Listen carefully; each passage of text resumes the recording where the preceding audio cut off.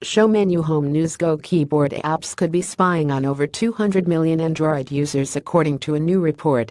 A pair of third-party keyboard apps that are listed in the Google Play Store under Go Keyboard could actually be spying on you. The developer, listed as the Gomo dev team, says that we will never collect your personal info including credit card information.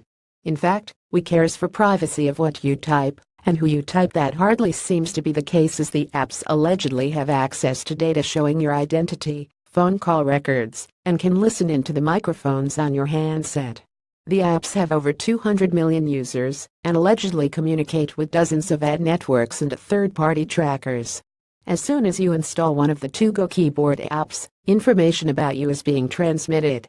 And yet, in 20 countries, the apps were voted Best App of 2016 according to the report. The Go app sent to its server information like your Google email account, screen size, Android version, build and device model.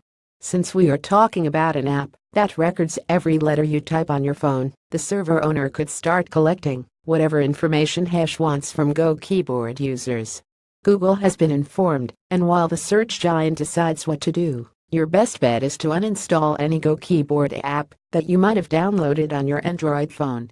The two apps are named Go Keyboard Emoji Keyboard, Swipe Input, GIFs, and Go Keyboard Emoticon Keyboard, Free Theme, GIF. As you can tell, both apps offer emoji and GIFs to spruce up your texting.